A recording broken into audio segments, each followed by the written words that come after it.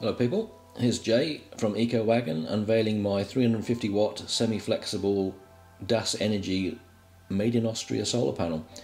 It's a beast, it's actually the biggest you can get at the moment, and I need it for my van because I'm running an induction hob, so lots of power requirement there. Jay's making a cardboard template, very sensible. The panels themselves don't want to be moved too much, and certainly not on your own because you'll soon crack them. There's Jay taking extremely good care of my paintwork as always, bless him. Always looks after the customer's paintwork.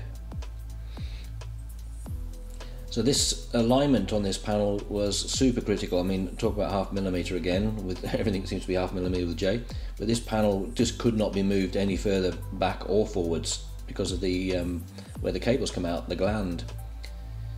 So this was, yeah, there was only one place for it. You don't try this thing with cutting holes with jigsaw in your roof, it will make a god almighty mess.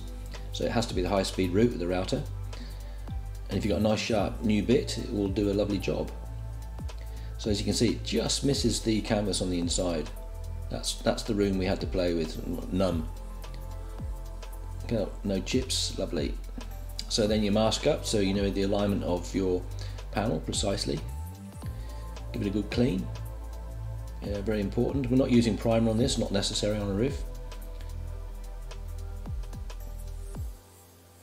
So just making sure that the cables are at home. So spotlessly clean, of course, as always. And Jay makes super care of my canvas to make sure no PU gets on it. Thank you.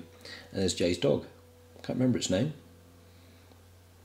So there's the 1 hour drive away PU, so you must leave gaps, don't do a whole full circuit, otherwise when you go to flatten it out the air can't escape and you'll be in a right mess with 1 hour PU.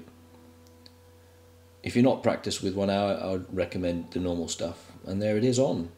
So this was an early January morning with the sun not directly on it at all, and it's producing 133 watts. Fantastic.